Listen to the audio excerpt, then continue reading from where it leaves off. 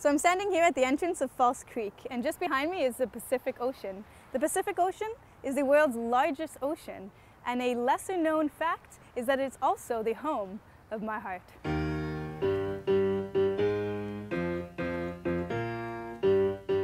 My name is Renee, and I'm a mermaid.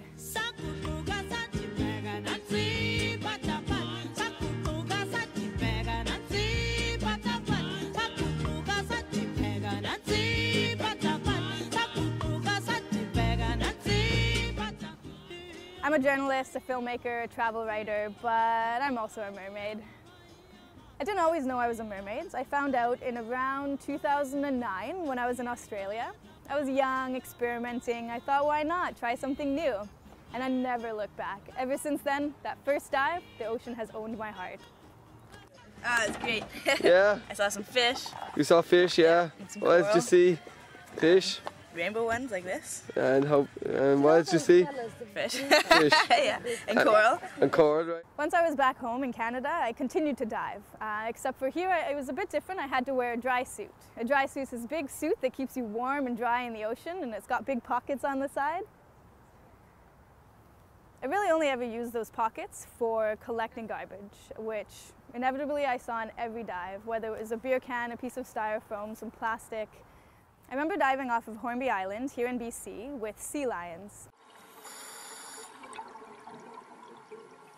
Sea lions are incredible to dive with. They're big and they're playful. They're so majestic underwater. And one of them had a plastic ring, a packaging ring around its neck that had been there for quite some time because the sea lion had grown out of it and it was cutting into his flesh, leaving sores and probably causing a lot of pain. There was nothing that we could do to help this sea lion. The locals had tried to capture it and tried to relieve it of its pain and to cut this plastic off. As far as I know, they were not successful.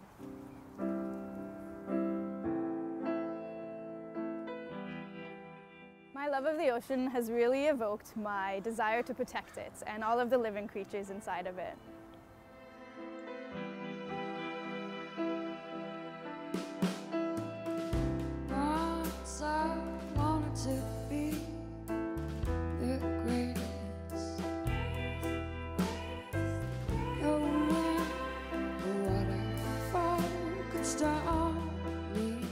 Someone once said that to light one candle is better than to curse the darkness, and this is something that I really believe in. It's very intimidating to think that one person can make a difference in this world, but I think it's worse to think that we can't.